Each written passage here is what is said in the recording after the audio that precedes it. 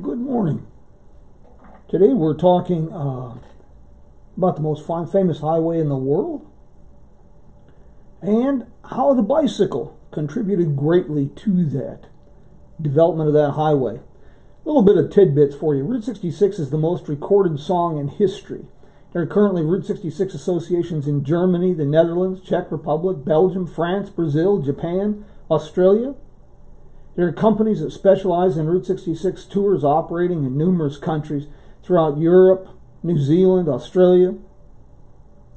Recently, studies have shown that the Route 66 Shield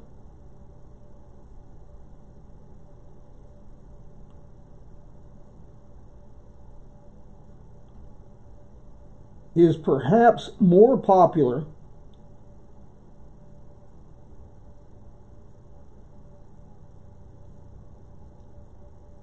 than the Coca-Cola symbol.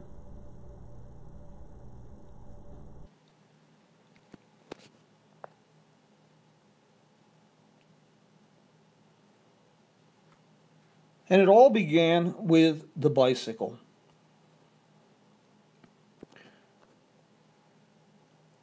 In the beginning, the dawn of a new era.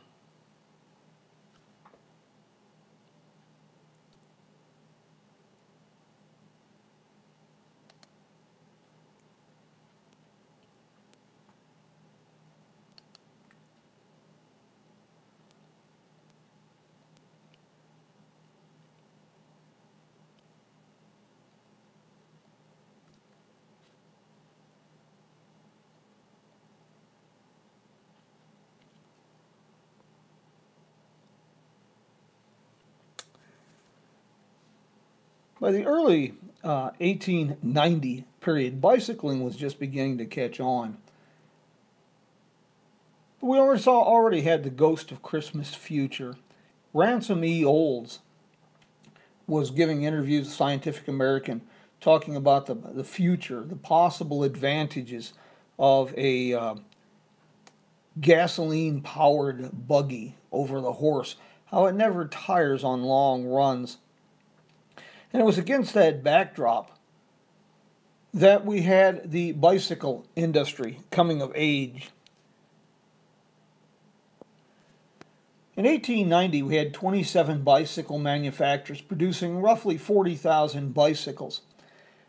By 1896, the League of American Wheelmen, a lobbying organization for the bicyclist, estimated that there were over 2,500,000 bicycle riders in the United States.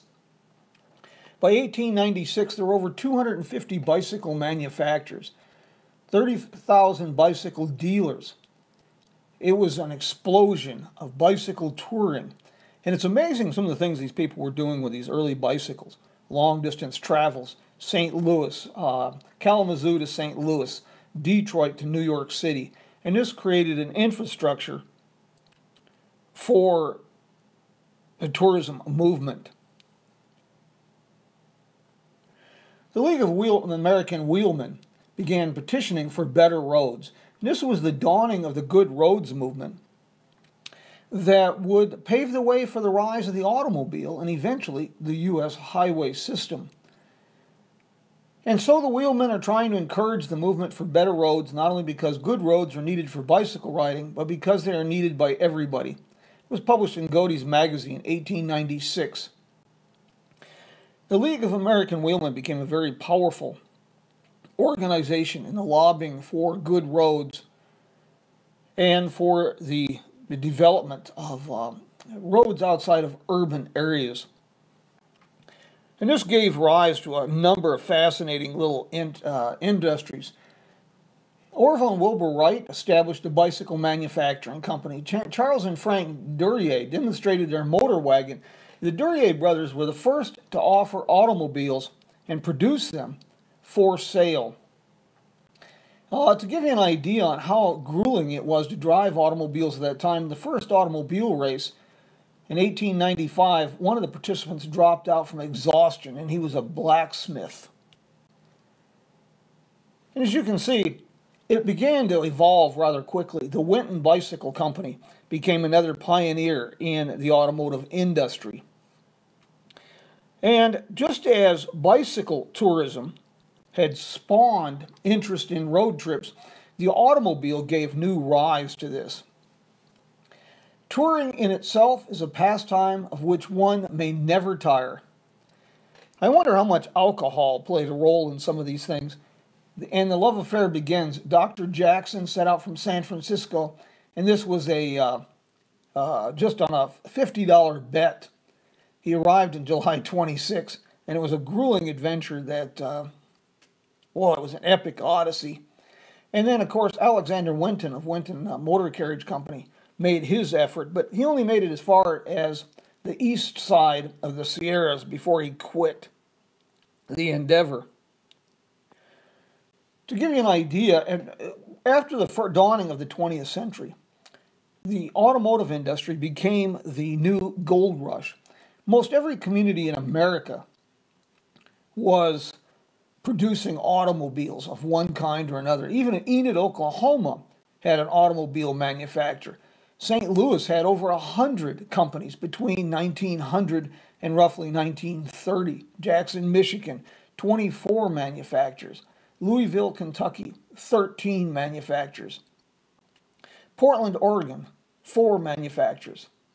A little bit of a snapshot about the auto industry comes to us from Jackson, Michigan, and the Jackson Automobile Company. They started out with two different kinds of cars. JAXON was the steam-powered car, and then the JACKSON was the gasoline-powered car. And you can see here, they started with bicycles, as many of the companies did, and evolved into gasoline automobiles. They also tried a steamer. As I mentioned, they did truck manufacturing, automobile production, and filed for bankruptcy in 1924. For us old-timers, we remember slogans like "See the USA in your Chevrolet" that Dinah Shore talked about. But in the infancy of the American auto industry, there were numerous slogans that mirrored the times and what was important to people. And of course, there were some slogans that leave you just going, what? A common sense car with no tender or delicate parts, gearless. Nothing to watch but the road. No clutch to slip, no gears to strip. Perfectly simple, simply perfect, Maxwell. The king of the hill climbers was the Allen. It was a time of dramatic societal evolution. Things were changing. On April 20th, 1909, construction of the world's first mile of concrete highway was begun in Detroit. The first electric traffic signal was installed on the corner of Euclid Avenue and East 105th Street in Cleveland, Ohio. Arthur Hale, a civil engineer in Maryland, patents the Cloverleaf interchange. The first tricolor traffic light was installed at Woodward Avenue and 4th Street in Detroit, Michigan. The first motel inn in San Luis Obispo, California opens, and the American lexicon was forever changed. It was a society in dramatic transition, very much like what we've been dealing with in the last 20 years, closing years of the 20th century and dawning years of the 21st century. Look at the differences. In 1909, 828,000 horse-drawn vehicles manufactured, and less than half of that number was automobile production. But by 1929, the horse-drawn vehicle was relegated to an artifact, with only 4,000 vehicles being manufactured. More people owned an automobile than had indoor plumbing in 1920. And we have a lot of trouble. We talk about this today, how difficult it is to keep up with changing times, especially as we get older. Well, look at Mr. Ezra Meeker and the way he adapted and the things he saw. He made his first trip west over the Oregon Trail in 1852. In 1919, he was assisting his son in the construction of a service station at Cajon Pass. In 1915, he'd been traveling the United States by automobile. In 1910, he used his ox cart and participated in the Rose Bowl parade. Pretty astounding when you think about the changes this man saw. And by the way, he lived until 1928. Quite an astounding accomplishment. A.L. Westgard was a Norwegian immigrant. And his exploits became quite legendary. He mapped many of the early automotive roads. He was instrumental in establishment of the Lincoln Highway. Interestingly enough, the Trail to Sunset began at the intersection in Chicago where Route 66 would later start. And it would become the National Old Trails Road from Chicago to Yuma until 1913 when it was rerouted across northern Arizona. At one point, he was covering something like 20,000 miles in a season, mapping roads.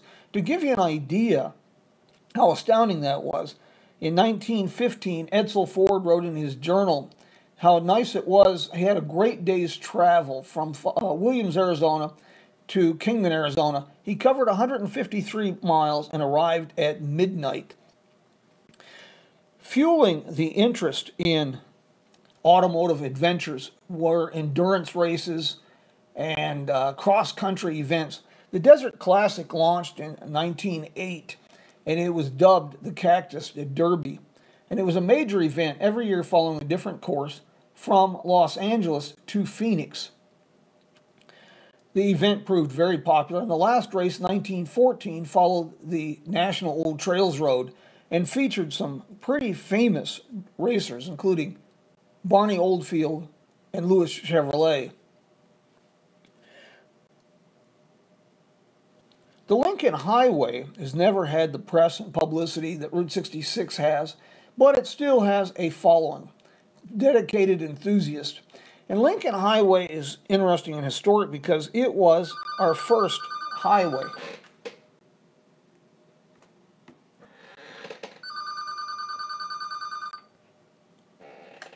Hello? Yes, how are you?